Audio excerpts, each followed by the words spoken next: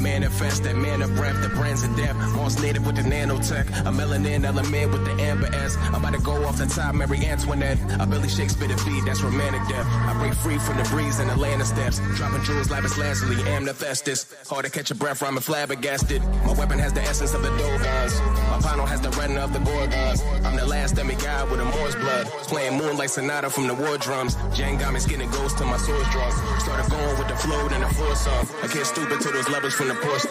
Found redemption from my lyrics on a four stump. They put me in the box with a ceiling breach. 3 hay root pillars when I'm feeling weak. On my writer's block, I ain't get the killing weeks. Extra stage left, lost metaphor, soliloquy. I spark a bleeze and bomb a beat so hard that if any mark ass fraud them see feeling a dog and I'm thinking he could bark at me. Nah, they bars as sweet as chocolate bee. Try a hand with another man, not with me. I don't bite, sir, I could get you shot for free. That Johnson & Johnson is not for me. Fuck one time, I'll leave a cop deceased. I solemnly swear that I'ma be the best pop lyricist with the conscious thieves. Up, down, left, right, beat A star. Call me the Contra cheat code. I'm from Pedro, I rock with 3 bros. Hot plus 3's 4, we not the Migos. Hey, Rube the light, you could call us heroes. Saturday Night Live, no stopping these show. Univisual with super visuals. I keep it 100 proof. All the new material that I move and literally boost the symbol of truth. You forget that I don't lose, I win the gold. Got sent when I'm in the zone, hella stable. I'm jet with the pillar pro. I hold the sky high and keep the ship afloat. My soul is tied to the times of Bibelos. My vibe is cold and 5'9" on Babalo. My goal is ball and yam, you know all of those. I hold the flail for mans that got a problem in the crook. Bang for gang, tell them to dominoes. I speak in scripture, speech encrypted. Read the cryptic mystery, a living premonition. Jesus, please, my Jesus, peace, don't bring me peace. I need a reason. Rhythm of a wisdom, Egyptian blood dipped in mud. Mix it up, this is just the evolution of us. I lift you up, live to love. Love to live, this is just a hallucinogen. I live to die to live. Why is it so complicated? You may never get it. Duality, reality, don't challenge me. I promise he may never ever get it. I enter deep the entities, they lent to me the energy. I gotta give them credit. My energy got sent with me. Remember me, the heart of David Solomon is in me. Double cause I know my deeds. Trouble haunts me in my dreams. Study about she on her knees. She decided to be a team. Yeah, she my friend and enemy. Yeah, she gonna test the enemy. Yeah, she gonna be the end of me. The Kabbalion is where you want to start at. The Emerald Tablets of Toth is more of like, we'll get into why I would consider it more junk food, why I would consider it more fantastical and mystical.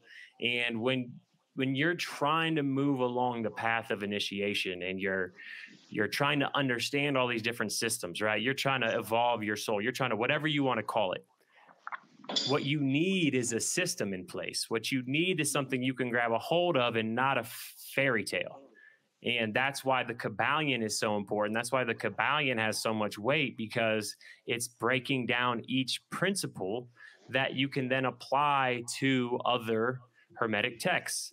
So we're going to get into why this is the case, obviously, but I just wanted to kind of lay out the foundation as to, you know, good or bad. If you've only got a few minutes to watch, don't spend a lot of time on that unless you are learned with the Kabbalion, unless you have the principles and you can ramble them all off and you know how to apply them to every different situation and scenario. Spend your time there. Spend your time on the Kabbalion, and then you can start to look at things like the Emerald Tablets. They just have a cool name, right? They've got a cool name, and it's like a, you know, oh, it's like it's this, you're a part of this club because you know about the Emerald Tablets of Toth. And there is a lot of deep stuff in there. There's a lot of you just got to get to it, right? You got to be able to get through the mythos and not just look at words like infinite and light. And do you know what it means when they say 32? Do you know what see the numerology, right? You need to understand these other things, and you're not going to get that from that text. So read the Kabbalion, study the Kabbalion, let that be your main focus, and then move on to something like these tablets. But now that we're talking about these tablets, I don't know where you wanna go with a bit of the history, or I guess Vitaly, do you have anything to add to that kind of intro? I would say, yeah, that's That's a very important aspect, and one thing that we should keep in mind is that entering any kind of spirituality, what's very necessary is to be able to break your current state of understanding. You have to shatter it. You have to be able to go past, above, and beyond what you think you know. So I would agree with what you're saying, but I also would say to study everything that you can get your hands on. Depending on how deep your desire is, that's really what the key is. If you got a strong desire to enter everything and learn everything, it's like beautiful, perfect. Use it. If that's what's calling you is the Kabbalion and to learn, certain kind of systematic approaches to things, absolutely, it's necessary. We can't forget that there's two pillars at play here. There's two hemispheres that are always moving with each other, and as long as they're moving together, it's important, right? Because to learn a systematic approach without having the right pillar is like reinforcing your intellect, right? Which really we need to be able to get past that. So to also be able to fuel your sense of awe and fuel your sense of something greater than yourself, and to be able to reach into something further than what you currently know. And I think that's one of the biggest that I make regarding what was just said is to use what you can, as long as you're moving into the unknown. That's what's really important, right? Because you want to shatter your state of what you think you know. Because the person who has never entered spirituality and wants to enter through the Kabbalion and start learning these Hermetic principles, they're applying it to what they currently know, right? So it's kind of almost in a sense self-defeating if you're not feeding the right pillar. Then there's a saying in Kabbalah that the right pillar has to lead. The right pillar has to lead, because the right pillar is what's breaking you out from your current form, right? And then so if you're constantly leading with the right, this is the correct form. Yeah. And building on the left as you go, because you're always moving. You're not supposed to stay still. You're supposed to be constantly expanding. But when you enter it, absolutely, I think for some people it might be necessary to go with the right approach. Some people with the left. Some people more, like you said, it's balance. Just real quick, Jordan, and I agree 100%. So I guess for me, I should come out and say, usually in the mystical community and people that are interested in these types of topics, usually, right, I'm stereotyping, they lean into the right and they don't lean into the left. Right. So I should preface with that. I agree 100%. It's about balance. And if you've been leaning into the left, you've been leaning into the principles, you've been leaning into academia, or you're going to, maybe not yet, but hey, after I read this book, that's where I'm going next. Then yeah, I agree 100%, Jordan.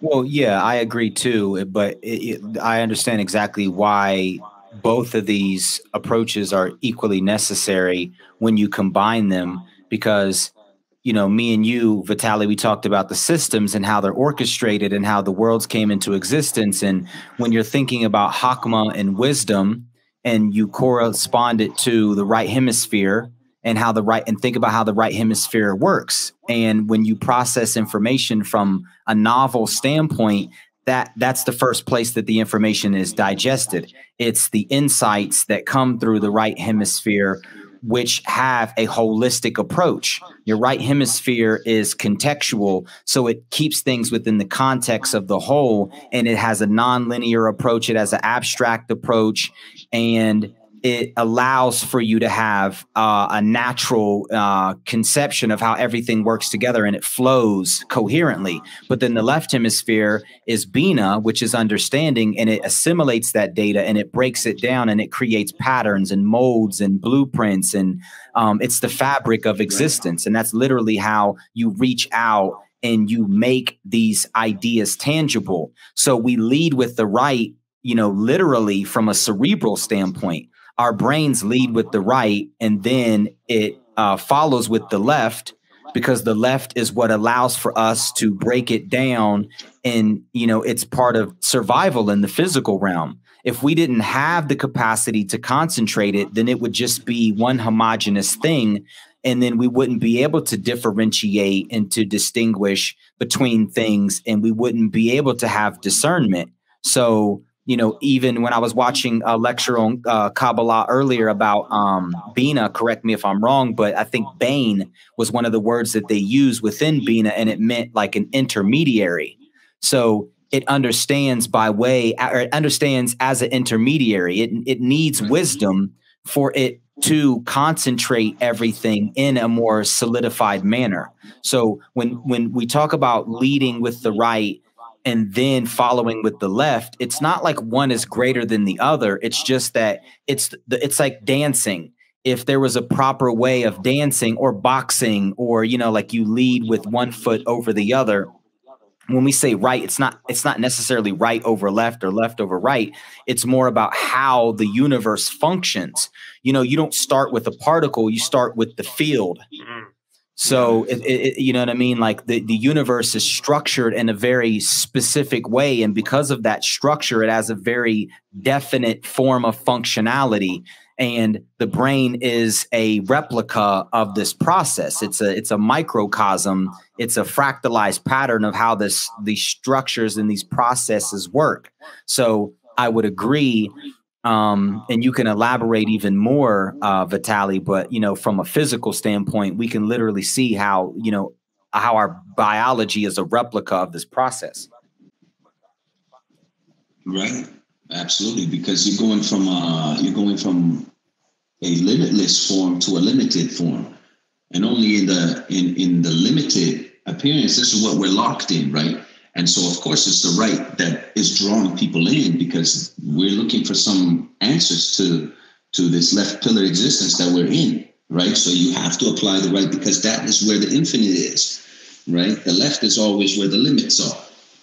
And so to lead with the right is always, and of course, you have to grow both together, right? There is no progress of being without a progress of knowledge, right? Knowledge has to come with your being. If you learn something and you're not applying it, well, then what have you really learned, right? So knowledge and being always have to grow together. And that, again, is your left and right pillar.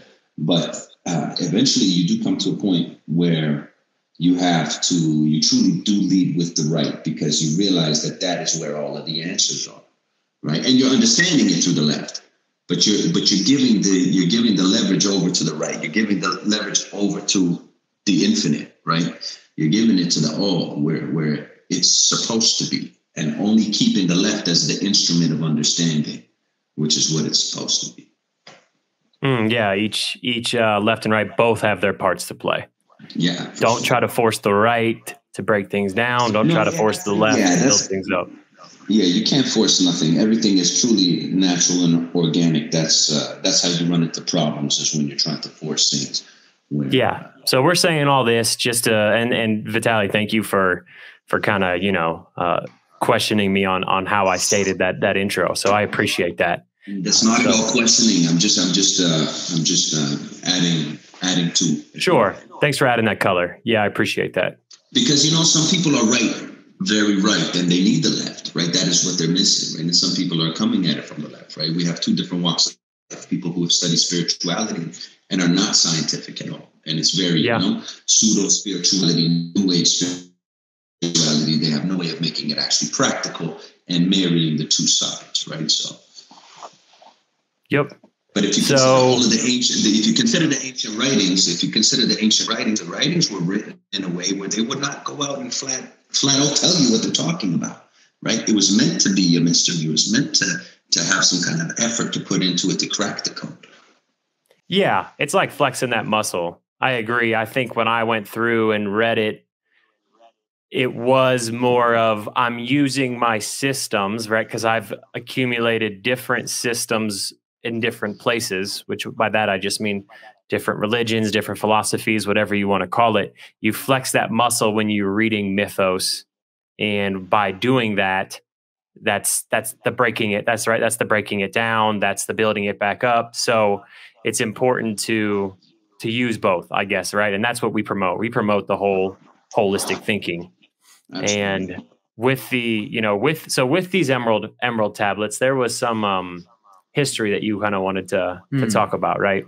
Well, yeah, I wanted to clarify that, like, when we talk about the, when I say we, I just mean like the general, like people that are investigating this, and they're not doing so from a scholarly standpoint, or they're doing it purely from a scholarly standpoint. You can't approach it predominantly from either arena. And, but when we do approach it from a scholarly standpoint, we're going to omit a lot of the symbolism and the mythos, and we're just going to look at it purely from an intellectual standpoint. And there are some valid points that we're going to come to when we approach it from purely an intellectual and a scholarly standpoint. We're going to realize that, when we talk about it being ancient, we're not talking about it being ancient, from the right hemispheric standpoint. When we talk about it being ancient, they like to think that there's some scholarly evidence and a continuation of writers from the most primitive times. Like, you imagine some long beard guy in a torn robe walking on water from sunken Atlantis. Yeah. And you imagine he's carrying these tablets throughout the ages, and he's immortal. And, he's Hermes, he's Toth, he's whoever. And then the scholars will say, well, that's not the case, because the tablets, the emerald tablets that we're familiar with, we don't really have any scholarly evidence that they have any BC accounts or even early AD accounts, aside from like the 9th century, if I'm not mistaken.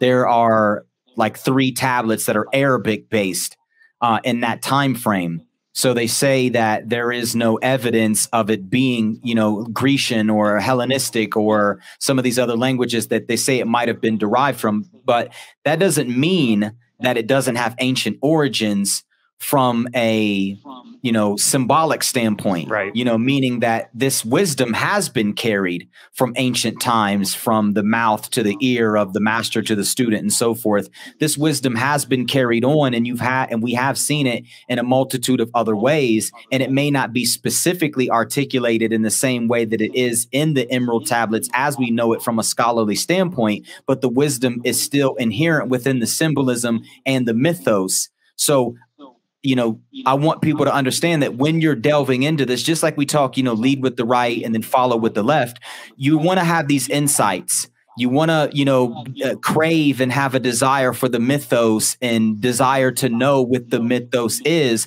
But then you also have to approach it intellectually, and you have to break it down, and you have to have discernment, because if you primarily focus on it from the standpoint of the intellect, from the left hemispheric approach, you're only going to get a scholarly viewpoint, and you're going to miss out on a lot of the jewels and a lot of the symbolism and the wisdom hidden within the mythos. But then if you primarily focus on it from a right hemispheric standpoint, then you're going to miss out on a lot of the history when it comes to the left hemispheric approach. And there are a lot of jewels within that too, because you don't want to just fabricate your own history. A lot of times metaphysicians won't be taken seriously because they will just make up their own history. Mm-hmm. And that's a problem. It's the same way in the metaphysical community versus the scientific community. A lot of scientists are not messing with metaphysicians because they are just slapping scientific labels onto metaphysical concepts, not actually knowing whether or not it's valid. And it's not to say that it's not valid in one way or another, but you can't just do that. We have to find a meeting place. We have to meet in the middle, the same way your right hemisphere and your left hemisphere meet in the middle by way of the corpus callosum. So, equal in nature, different in degree. We have to unify these two to really have a truly profound and coherent comprehension of these texts.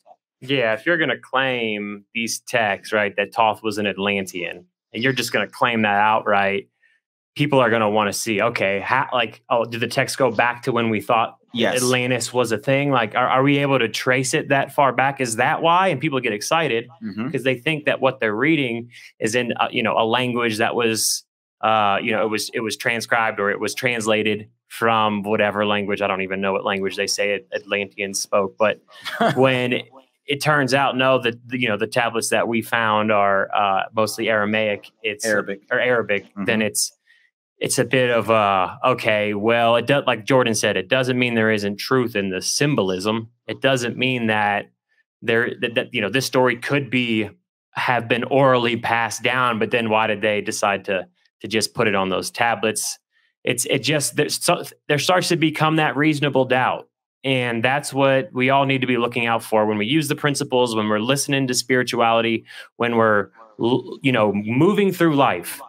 That's what we're trying to teach you is when you start to get that reasonable doubt, when that reasonable doubt starts to creep in your mind and you can't blast it away with facts, you can't blast it away with the principles, then I would start to, it kind of helps you know what to read, what not to read. And that's kind of what we're here to kind of help break down. Not that you shouldn't read it. I think that if a text or something is recommended by someone that you trust, go ahead and read it. But like, I'm going to keep on harping on this. To me, the principles should be in everybody's back pocket. And I don't think that my mind would ever change with that approach. But Vitality, what do you think about the authentication of the history of these tablets? Have you had any chance to look into that? Honestly, that's not something that I spent too much time on looking into Sure. the history or the scholarly approach to it. To me, it was always the wisdom that's in it. In any scripture, that's really what I'm aiming for. I don't think that it's something that we should spend too much. I mean, again, it depends on the person. Are you a scholar? Are you a sage? Are you entering the spirituality for paper that you're writing in university or something like that? It depends on your intention. What is your intention, right? I mean, I think the wisdom is what we should really be paying attention to. And even that the name of it, the Emerald Tablets of Thoth or Jehudi, which would be his actual Egyptian name, is to apply the archetypes of what are we talking about? What is emerald? Why do they call it emerald? Who is Thoth? What does he represent? And what is the ultimate truth here, which is more important than the historical truth, right? Yes. Sure. Can you still get to that can you still get to that ultimate truth? Sure. But I think having the historical validation is just something that allows someone to stand strong on what they're reading. That's my point. Well, yeah, because the left is always going to want to discredit the right when it doesn't have anything to latch onto. Exactly. Especially when the thing that it's supposed to latch onto doesn't have any validity from a historical standpoint. So I agree with you, but I also would say, hey, we should do the necessary research in both realms, because it's just as important to know the history for the sake of teaching it to other people, because you have so many people that are approaching it from a left hemispheric standpoint who will just reject it because they're like, well, I don't really see how there can be any validity in it if there's no historical accuracy. And it's like, well, that's not the case. You don't need historical accuracy for there to be validity, right, but you need to be able to explain that as well. I can't just approach someone and say, hey, there's no historical validity to this, but you don't need any of that. I know you're the left hemisphere and I'm talking to you right hemispherically, but you don't need any of that validity. And it's like, that's why I enjoy doing research from both approaches. I love researching metaphysics, and then I love finding physics that can validate it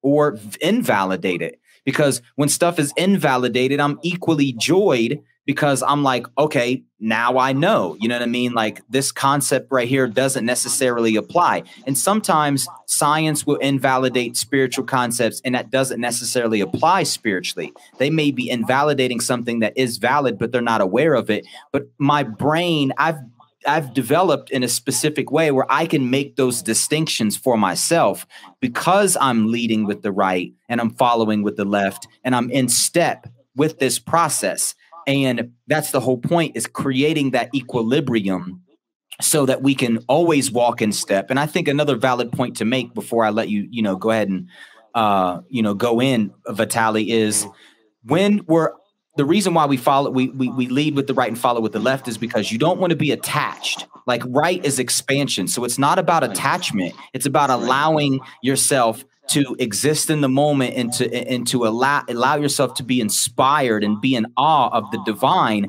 But then once you receive that download, now you have to process it. And then you have to realize that no matter how sophisticated or the lack of sophistication in this intellectual process, none of it is absolutely accurate. because the right hemisphere is more about taking things out of the context of the whole and labeling it for the sake of conceptualizing it and using it practically. So I know that might sound impractical, but that's essentially how we work as organisms. We process things right hemispherically, and then we assimilate it and digest it, and we excrete it via the left hemisphere. That's how we make it practical. But no matter how practical it is, it's never an absolute. So you can't attach to it in one way or another. You see what I'm saying? But you have to be connected. So the right hemisphere is detachment. The left hemisphere is attachment or connectivity. So we need both of these equally and in a state of equilibrium. And it's never a perfect equilibrium. It's always oscillating between the two. Yeah. So let's, I mean, we're 30 minutes in. We just wanted to give a thorough explanation and some kind of ideology behind what we feel about this text and the way we think about it and the way we think about what we read and when we read it, right? It's more than just, hey, it's talking about aliens, man. It's talking about sea people. You know, there's a lot more. I'm not gonna Look at he rubbing his head. So that's what I'm trying to, that's over here. You're not going to get that. So, if you're for sticking around, I know that you guys are actually here to learn. You actually want to know how to move along, how to really digest information. So let's just jump in now, though. I know we couldn't talk about the whole book.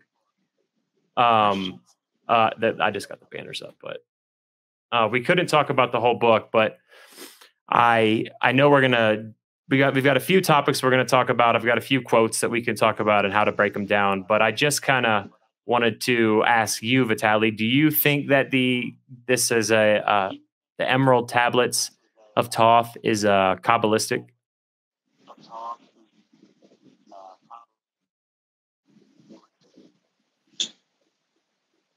That depends on, okay. The true nature of Kabbalah will incorporate all wisdom texts. So whether you're talking science and science papers by physicists and quantum theories, all of it is Kabbalah. It is all Kabbalah, because Kabbalah, the truth of it is the wisdom science. So it is a science to understand the nature and the reality of everything, and it's not a mysticism. It's truly a science. It's a real science. So yes, I would incorporate everything under that umbrella, based on the true definition of the term. Yes. So what do you think about some specific things within the Emerald Tablets? Like when they talk about the halls of Amenti, could you break that down and elaborate on that and maybe talk about the throne room and so forth? That's a lot to bring in and to try to squeeze into, but these are have been spoken about in many different writings. You have Theosophy, who writes about the halls of learning, but truly it's all based in the Egyptian spiritual systems, which majority of everything that we are discussing, it comes from, which is a remnant of the older civilization. So these are eternal wisdom. So when they're talking about the halls of Amenti, if you read, they're talking about the those who are dead and those who are alive. So you're talking about the two currents that exist between this realm of a physical existence and the root source of all things. So it is the in-between. These are called the halls of Amenti.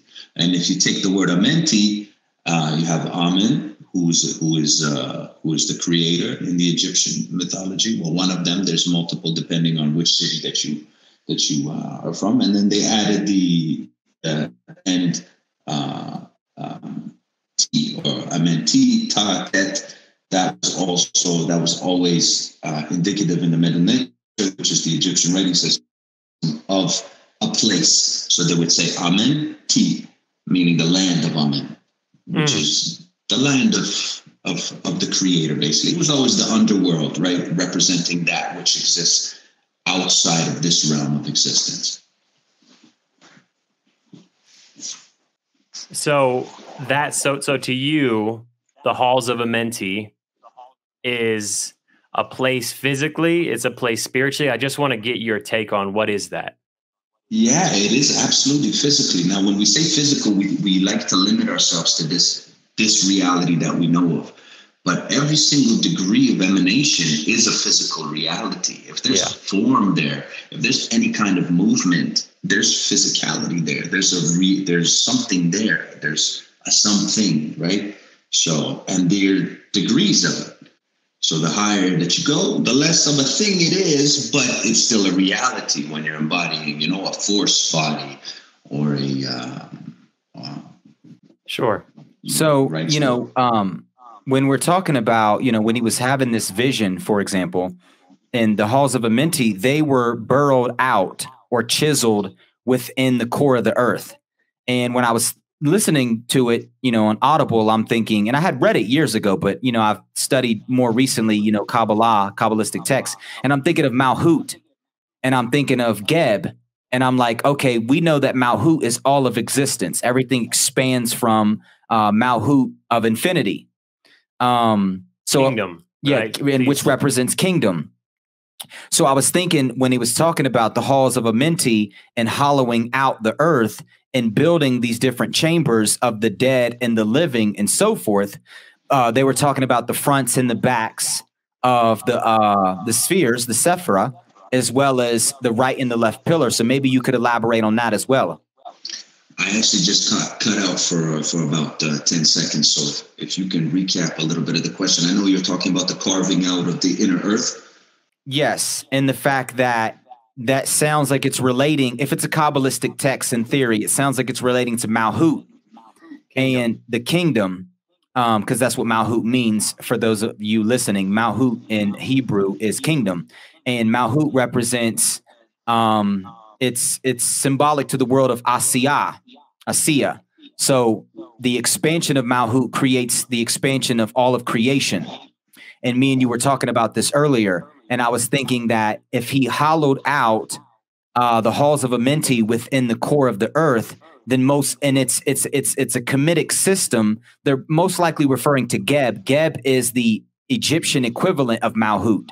So do you think that that's what they're referring to? And then maybe elaborate on the halls of the dead and the halls of the living. I'm not sure if they were directly relating it to any particular Egyptian deity, even though that you could apply those characteristics and those personas correctly if you know who and what they represent. But as far as Kabbalah goes, the entire creation is an engraving and a hollowing out of the light, which is called the Tzimtzum.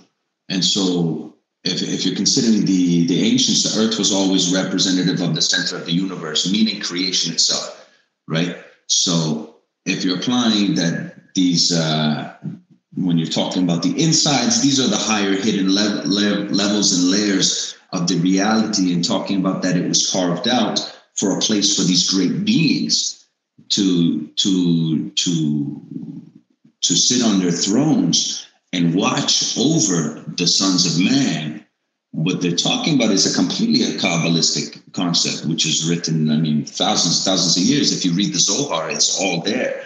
The process of the Tzimtzum is the hollowing out of the light, which was a restriction of the light for a place for creation to exist. Right. And clearly the first emanations from that are the highest ones. And then it's a cascade down all the way into this world. Right. Yeah. And that's literally how they describe it. So like I said, when I was reading it, that was kind of the conclusion I was coming to, because it sounds exactly like the concept of Tzimtzum, especially if Malhut of Ein Sof or Malhut of infinity is where creation begins. And a lot of people could misinterpret that and think that they actually hollowed out a cavern physically in the planet Earth. Right. You see, and that's another problem with the literal interpretation versus the symbolic interpretation, and conceptualizing it via the mythos, but then breaking it down intellectually. And another thing I would like to discuss is how after the halls of Amenti were hollowed out, they then created the sons of light, created 30 and 2, so 32 thrones for them to sit upon. And maybe you could elaborate on that, because that also sounds like it directly relates to what transpired after the Simsum. You're asking some heavy questions. These, now again, you have to be versed in the meaning of the numbers. What do they mean, right? Because we can apply 32 so many ways to one person. Oh, it's just a number. It means nothing. But truly, it's a very, very deep meaning. For example, if you take the original Torah, which is the Old Testament of the Bible, the first letter and the last letter, which encompasses the entire Torah, which Torah, to understand, it means the laws of light. So it's not, so just, again, I know you guys are very adamant about creating a language. So I agree that it's extremely important, and that should be a foundation, because with that understanding of the language, we look beyond what the word is wrapped in and look towards the essence. What are we actually talking about, right? So when I say Torah, it means laws of light. It doesn't mean it's just for Jews, okay? And then you have to get into the conversation of what is a Jew? What does a Jew truly mean, right? Because a Buddhist could be a Jew based on the essence of the word. So could a Christian, so could a Muslim, right? So based on that, the first letter and the last letter is 32. So 32 encompasses the entire Torah, which is the laws of the light. All right. And you can go deeper into what the 32 actually means. And that could be a whole other talk, right? That could take hours and truly lifetimes to understand it. But that's an archetype, 32. What does it mean? Yeah, and I appreciate you. And this is why it's so important to the listeners. This is why it's so important. I'm just going to keep harping on this, because what we really want to do is have a community of people who are thinking about these types of concepts, and they're breaking it down, who are able to consume information because they have some way to consume it. Just like they were just talking about, the hollowing out of the earth. And if you don't have anything to bring that back to, then you're really going to think that these people are living in the middle of the earth, right? And a lot of people probably do. When you read things like this, you've got to know when it's being symbolic and know when somebody's being logical. And I know I lean much more towards the left hemisphere. But I also, I love reading about mythos, but I know what mythos is, and I know how to wrap my head around mythos and bring it back to my system and start to break it down into the components in which they belong. So it's easier for me, because that was a huge problem for me before I started realizing that I didn't want to be a Christian. I didn't want to be a Muslim. I didn't want to be a Buddhist. I didn't want to be this. I didn't want to be that. But I saw value in all of them. So I started to realize that I needed to use all the systems. I'm going to use all these systems to my advantage. And they only start to contradict each other when you start to get down into certain like ritualistic, and the essence of these different practices do not contradict each other. So I just started picking up on different systems. And then once I had those systems and I understood those systems, I was able to look at mythos stories and, oh, that's what that, now instead of it just saying something about a number, right now okay, in this system, that number means this, right? Or in this system, can I find a place for that number? Can I find a place for that idea? What about now I take it to physics? Because to me, academia is a whole nother system, and there's subsystems inside of academia. You've got physics, you've got biology, you've got chemistry, you've got psychology. And psychology and physics, I think, are two of the main subjects that are usually in these mythos. The psychology is, it's littered throughout these texts of how a man might think, how Hermes or Toth thought, or, you can't help but incorporate psychology, just like you can't help but incorporate physics into the mythos, because that's just embedded in essentially everything that we do and everything that we talk about. So again, to break down this particular book, and I'm glad that this was, shout out to Jay Smoke for bringing it to our attention multiple times. It would take, if you really wanted to go through the tablets, it would take quite some time. I do have some quotes though from some of the different tablets that, if you guys are down, we can pull them up and just kind of, talk about what we think about these quotes. So I've got, here's And I don't know, Vitaly, can you see what I'm putting on the screen? Can you see? Yeah, okay. So knowledge is considered the highest form of power. That is in the 10th tablet. So since I'm already kind of talking, this is basically what I just said.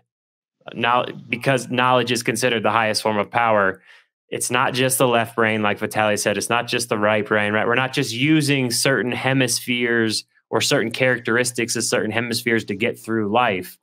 True knowledge and understanding is holistic thinking, and that's where the power comes in. When you have that cascading effect from, consuming a system with the right hemisphere, breaking it down and kind of pushing it through your body, through your system with the left hemisphere. That's to me, the true, the highest form of power. Well, yeah, embodiment. When I think about when he says this, because once again, I don't know who said it, but when I think about it in my own personal way, I think of knowledge as raw data, and raw data as in beyond perception. So you have what they call the light, the surrounding light, which would be raw data. And then our vessel would be processing that raw data. And then that's when it becomes tinted, through the mechanism of perception. And then embodying that and reaching what they call in Kabbalah equivalence of form, Davekut, reaching equivalence of form with that raw data, as best as possible by equalizing oneself with the nature of that data, with the nature of that knowledge. So you're translating it, to the best of your ability, and you're optimizing your capacity to relate to nature. So true power of knowledge is in the embodiment or the digestion of the raw data from nature and emulating that process. So that's what I think about when I see that statement. Yeah, that's true. And I can, there's layers of this, right? If we're applying it to this level, what's the highest level of what that means? The highest level of what that means is exactly what you said in the terms of equivalence of form, because true knowledge is not intellectual. True knowledge is an experience. And what the Kabbalists, the sages would say, you cannot name what you do not attain. What that means is you cannot speak about something that you have not entered. So these are levels of reality. And what happens is when you actually achieve real knowledge to the highest level of what knowledge means, that true archetype of knowledge is you're equalizing with this, what we call light. Now, when you equalize with this light, you share in its powers. That means that you have achieved this. This is actually a very true statement. You are sharing in the power of the creator, which is the goal of the entire system, is to enter into higher and higher degrees of the creator, so you become a co-creator to its truest essence. You actually enter into these stages where you do share power over all the lesser beings under you at that point. Perfect. I got another one here. This is a great one. 3 is the mystery, come from the great one, here and light on thee will down. Is it? Dawn. Light on these will dawn. So I think that a lot of people could probably relate to this because we see 3s in multiple systems. And that's why I think it's important to be a scholar of different systems. And experience obviously is important, but to understand, okay, when I see 3, my mind, it'll go to, I've been reading Kabbalistic texts, so it can go to the Kabbalah, or it can go to Christianity, right? Or it can go to Hinduism. So it can go to all these different systems, and the mystery. So I think Vitaly and Jordan might have a little bit more to say on this from the Kabbalistic sense, but let me hit it just from Christianity. Obviously, we know that, you've got the Father, Son, Holy Spirit. You have these 3 aspects of a divine entity that exists as one. And the light has, the light is symbolic to, it's symbolic to a few things. It's symbolic to truth. It's symbolic to knowledge. It's symbolic to God. It's symbolic to understanding. So this is, so I'm just going to take a second. This is why it's important, right? These are two passages that we've talked about, and just one sentence, all three of us could have a conversation for an hour on. So there's a lot of information in these tablets, but a lot of it's just in Mythos. It's not saying, right, let me just do this. 3 is the mystery. Come to the great one, hear in light, and these will dawn. It's saying that, and that's what I mean by Mythos, because in a text that's systematic, it will say what that means. It won't put it like that. It'll say when God is in the form of X, Y, and Z, or the creator's in the form of X, Y, and Z, and the light is its emanation from infinity to your vessel. And you know what I mean? So having both, being able to look at this and break it down into some form of understanding and not just awe is extremely important. But that's just kind of me rambling. Go ahead, and what do you think, Jordan? Well, yeah, exactly. Like you said, we could all sit around, and even if we have the keys to the mysteries, even if we know the one, and the one is the key to the 3, we could still debate it eternally, and it wouldn't necessarily it's less of a debate when you have the keys. It's more of an elaboration. Yeah.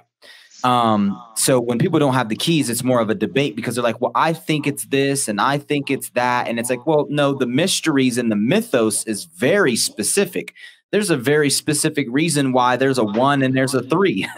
And we could break that down from a mathematical standpoint. We could break that down from a geometrical standpoint. We could break that down from like a biological standpoint, because it relates to reality. There's an unlimited amount of ways that we could break that 3 down.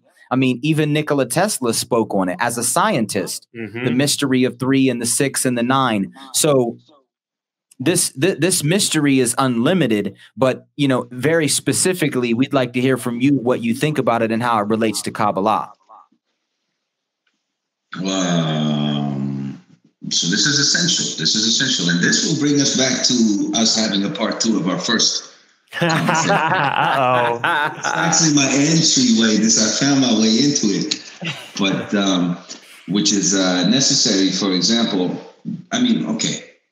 From a scientific point of view, if you have matter, all of a sudden you have 3 things that come into being with matter by itself. You have matter, space, and time. Automatically, they come into existence all together at once. Okay?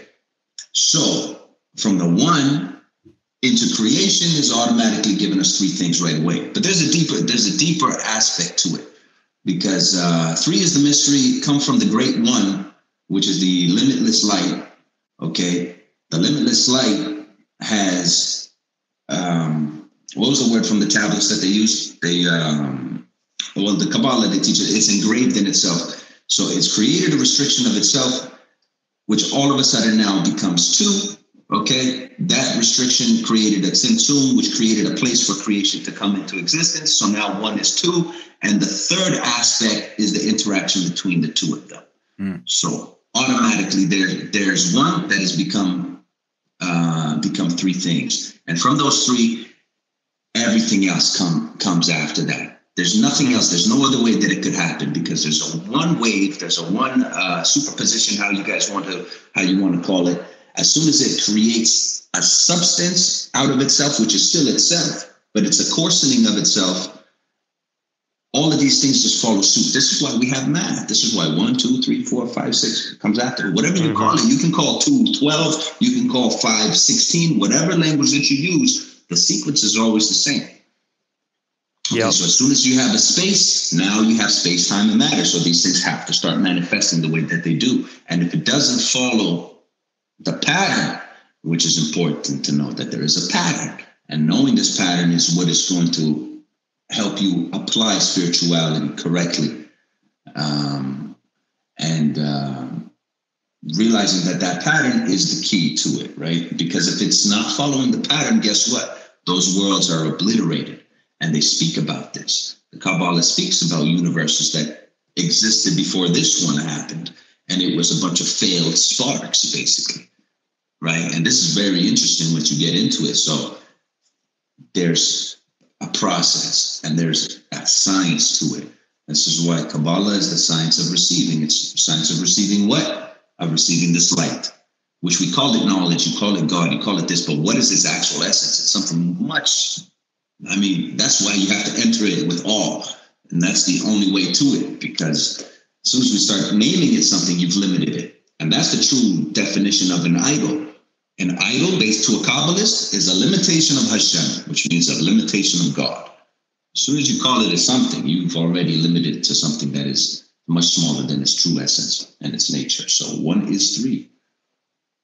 Sure. Yeah. And I think just to have a little bit of physics in here, I like how you brought that up in the superposition, right? So what he's saying is, if you have, as long as you have space-time, you have something there, then you can take that something and create a separation in that something, because you didn't create energy.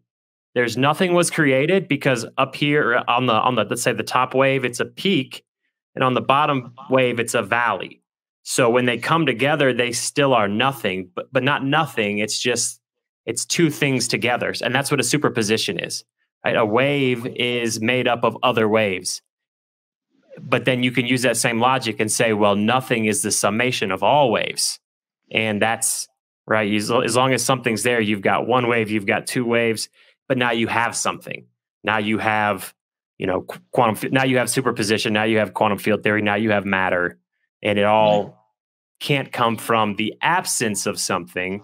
Right? It can't be nothing's there. Something has to be, there has to be some underlying something, because you can't go from nothing to something mathematically, but you can go from something to nothing, and that's what the Kabbalists have taught. The sages say, this is existence from absence, meaning that we have an absence, a carved area in this light, which is not really a carving, but it's actually a coarsening of itself.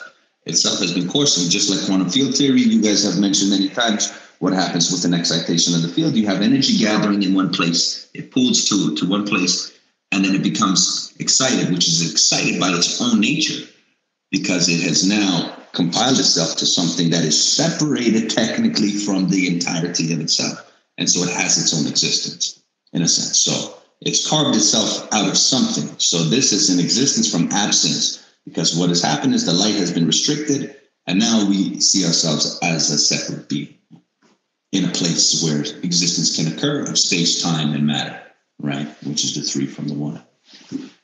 Yeah, and it's unique how they could conceptualize something as profound as QFT thousands of years ago, and they came up with the concept of Sum and being and having the densest point of materiality by restricting itself. But once again, that's why philosophical knowledge is necessary, even in a scientific setting, because when you are a scientist and you're thinking about QFT and you're thinking about quantum mechanics, you also know that none of the stuff that you actually perceive is as it is. This is your perception, and your vehicle allows for you to conceive it in a specific way. And then the math allows for you to make it practical. So even Kabbalists will say, correct me if I'm wrong, but we don't describe the creator. We describe our perception of the creator. That's right. And then the degree of our perception is relative to what we've attained, which is why we can name it, but we're not attached to the name. We're just marking out our steps along the path. Yeah, your vessel, everything is based on your vessel, right? You as a created thing are not taking the reality as it is. You take it as your vessel can oblige you to see, right? And so no, you do not see the reality as it is. But the more that you develop your vessel correctly, the more that you're able to unfold the reality around you. Equal to form, right? Because in spirituality, to kind of expand a little bit on that term, they say equivalence of form. Once you equalize with the level of reality, it becomes unlocked to you. So you're hidden behind gates and gates and gates and gates and gates of this mind that you live in, the mind of the creator. And so as you expand your vessel is able to equalize with those gates. It becomes the key to the lock, and you unlock those layers, which is equivalence of form. You equalize with the form of that degree of reality, and it no longer holds you back. Yeah, and that gets back into what we were talking about earlier about the 32, and I was, trying to get you to talk about the 22 letters in the 10 Sephirot, because the 32 is also in relationship to physics. So they talk about how the 32 archetypes, how they allow for the fractal pattern of creation to replicate itself multidimensionally speaking, and every form that transpires here is a reflection of these archetypes in the higher planes, and they use the 22 letters in the 10 Sephirot to describe that process. Yeah, it's true. There's many ways to break it down. That's one of them. Of course, there's 22 letters, which are the 22 original archetypes, and manifest through this 10 sphere system, which is actually 11 spheres. One is held, and there's a lot to it. And then you have a front and back of the tree. So if you have 11 on the front, 11 on the back, well, there's your 22. Okay, so that front and back just means positive and negative. Okay, so you have a positive face and you have a negative face. This reality that we're locked into is the back. We can't see the front yet unless you're doing your work. And you're able to enter depending on your equivalence with the form of that front. And there's multiple fronts and backs, right? So we're at the hour mark. I appreciate. Sorry, Vitaly. I just want to make sure we're at the hour mark. I know people are kicking it. We've got some questions. We're not going to be able to go into, I don't think, our part 2 debate, because I had to get this for J Smoke. But hopefully you can stay for questions, and you'll join us another time, I'm sure. So if you've got questions, if you're out there and you got questions about what we've talked about, or just questions in general for me, for Jordan, for Vitaly, right now would be the time to answer them. We want to spend, the next 20 minutes or whatever going over questions. So the first one that we got is from Aquavision. Can you provide insight into the symbolism behind Toth's various representations, such as the Ibis-headed Man? I think I'm saying that right.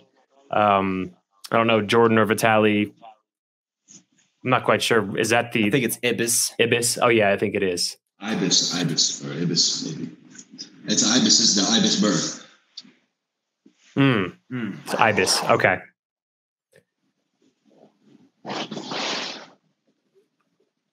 Do you have any? I mean, I haven't. It's a great question, Vitaly. Do you have any? Oh yeah, Ibia. Oh, Ibis. Absolutely. Okay. So Thoth. His name is Jehuti. His name is Jehuti, and then they obviously based on who's ever came to Egypt and took it back home, and who we're reading from. The Greeks usually is where we get our pronunciation of it, but it's also where the word thought comes from. Thinking, the principle of the mind. And the two major aspects of what he was represented by was the ibis bird and the baboon, right? And so now you have two aspects of the mind. You have the higher mind and you have the lower mind. Okay. And so obviously he was the god of what? Wisdom, knowledge, right? Science. Yeah. So that's why he would be represented sometimes with the head of a bird, because flight is symbolic for initiation or wisdom, understanding. And yeah, and I think it was also something particular that the bird did as well, but I can't remember. But another thing is comparing it to Hakma and comparing it to, him being a scribe. Hold on real quick. Hakma meaning wisdom. So Hakma meaning wisdom, and he's the god of wisdom, and also the god of writing and so forth. But he's writing down the divine impulse, which comes from Keter, or, like the Metunetters, Asar. So the wisdom that Asar had, which he represents the light itself, or the state of bestowal, because he's giving, he represents the force of giving. He's giving this light to Tahuti or Toth, and he's writing down these divine insights the same way the right hemisphere writes down the raw data that we were talking about earlier, because bestowal comes from the external force. and then it impresses itself upon us. And then that's basically how you awaken a desire in Kabbalah, if I'm not mistaken, right? That's how we awaken our Reshamat. And what is writing? When they talk about the entire creation was created by words, right? The word is the beginning, right? In the beginning was the word. The thought of creation. Everything is an engraving. So this is, again, we have to take it to the highest aspect. Any spiritual system, no matter where it's coming from, is always written in this way. There's multiple layers of understanding it, right? So we can take it at its physical level, but the sages tell us that's for fools. Not to say that it's, you're stupid for thinking of it that way. No, but that's just the lowest degree of understanding. And so based on thought to is thought, it's the process of the thinking principle. And the thinking principle is the thinking of the mind as it's engraving thoughts into creation. And that's writing at its highest aspect. Right? Because even the sages of Kabbalah, they taught the black of the letters on the white of the page represents the writing of the vessel in this field of light. The creations that give it the form, which we can now make sense of this light through it. Right? Yeah, because creation happens in Bina, technically, and then that's what gives it its form, which is where those 22 letters and those 10 sephirah are archetypes. So it's writing down and engraving that. Yes. Another thing is, so you mentioned the baboon. Does that have anything to do with the letter Kof? The monkey. The monkey, yeah. Well, there's multiple.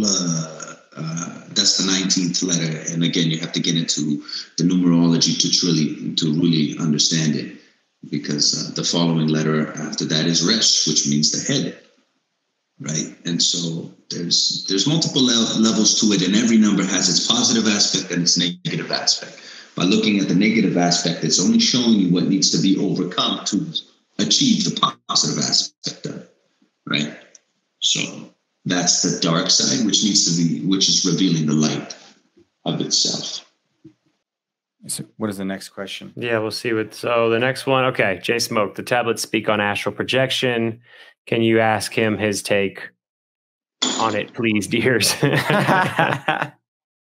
So, well, yeah, Vitaly, I think he would like your take on astral projection, which we did talk about with the fine structure a little bit, but we did. Go ahead. Yeah, but so astral projection is the process of escaping your lowest vessel, and we have multiple vessels. If you consider yourself a tree, you have your malkut, and you have 6 spheres on top of that, and then you have the crown of the 3 spheres on top. Now, every degree is a tree. So, for example, the earth is a tree. You as a man is a tree.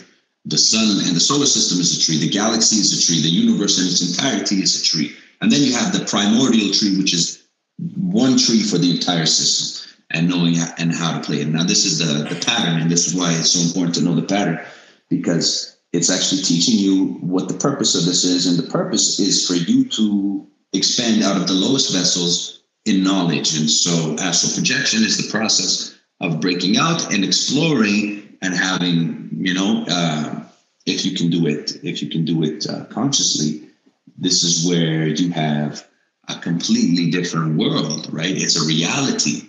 Is it less real than this world is? And who says so? These are actually true realities that exist. And they have beings that live there, and they have beings on multiple levels of it. So the sages would actually exit out of their body, and this was a test. What they would do in those sarcophagus in the pyramids is what they would test you. You'd be locked up for 3 days, and if you did not know how to do what you're supposed to do, guess what? You would have to try again next time, which means in your next incarnation, because you would be dead. Right? There's only a certain amount of oxygen once they close that sarcophagus. If you didn't know how to actually do it and you panicked, that you didn't pass the test, you could not become a priest, right? And so they were forced to explore. And there's schools, and there's worlds beyond this one. And the astral projection is a tool. And I had a teacher in a spiritual group who would always taught that it was wrong, that you were not supposed to and that it's negative and there's evil and all of this stuff. And that's completely wrong, because if you have achieved the level where you're able to do it, there's a reason for that. And the reasons for you to explore, again, you're expanding. You have to use the right pillar. If you're based in fear, you're stuck in your left pillar. All what you know is all that you know, and I'm comfortable with that. So again, then it comes back to your desire. How much do you really want to know, and how much are you ready for? Because these things will change your world. They'll change your reality. And if you're not ready for it, right? Which you have certain people who have triggered certain situations, and those are now, schizophrenics and people who have broken certain things. And I mean, I have an understanding of that, because my aunt, my mother's sister, she went through some things, and I never knew it then. Only when I had my awakening did I realize, like, wow, she actually entered into a real reality, but she had nobody around her to coach her through it. Right? So she had a traumatic experience, and she began experiencing things, and she couldn't understand it. And what did the doctors do? They flooded her with narcotics. Then she lost her soul. Right? She could not function anymore in this vessel. So. And well, you also have people that primarily focus on that because they think that's what spirituality is. And a lot of it is derived from the inability to deal with the physical and the physical harsh realities. And it's a form of escapism. And people will use drugs to induce those states. So I would like to, notify people like, hey, it's not all about astral projection or having these psychedelic experiences, especially on psychedelics. Like, psychedelics are supposed to be like an assisting agent, a momentary assisting agent. And so when they, when we look back and we say, well, historically the ancients would use these things, and it's like, well, yes, but when the masters were using them specifically, one was to help the initiate to induce the experience before they could do it voluntarily. And then next is it was more ritualistic, where they would do it under special or auspicious conditions. So it's not something that you're supposed to do all the time, nor become dependent upon it. And a lot of people think that that's what modern spirituality is all about, is astral projection. And then someone might think, well, okay, I have this natural innate ability. You could starve yourself and potentially push yourself out of your body, or it could be drug induced, but that doesn't mean that you've reached a high level of spirituality either. Yeah. Yeah. I kind of call it just taking a, what is it? Going backstage. If you go backstage at a concert, like you're sneak back there, you're not supposed to be there. But I always, whenever I would take psychedelics, it was always work. And I agree. It's just because you're an astronaut doesn't mean that you're spiritually inclined. So keep that in mind. But I appreciate that question, Jay Smoke. And it looks like it's pretty quiet in the comment section tonight. So Vitaly, did you have anything else you wanted to say? Any shout outs? Mike's muted. I was saying shout out to you, gentlemen, for doing God's work, and truly at a time where it's most needed. And so shout out to you for sure. Appreciate you for that, and shout out to you for all the help that you provide. I know you and me, you don't talk a whole lot, but you and Jordan talk a lot, and we appreciate you assisting us. And we have to get that part too. And we do need to get to the meat of that question. I hate to bring it up, but I do bring it up as a means of, we want to have you back on the show. We love having you as a guest. We're again, it's not a debate. We're building here, so. We're building pyramids. You got to build a block and bring a block to continue the building process. So. Yeah, of course. Yeah, it's all done in love and respect. So 100%. Well, thank you for joining us. We appreciate everybody's questions, and hopefully, if you have any more questions about these tablets, hopefully we answered them. If you have any more, you can reach out through social media. You can reach out however you'd like to get a hold of us, and we'll gladly answer any questions. Thank you, everybody. Have a good night. Peace.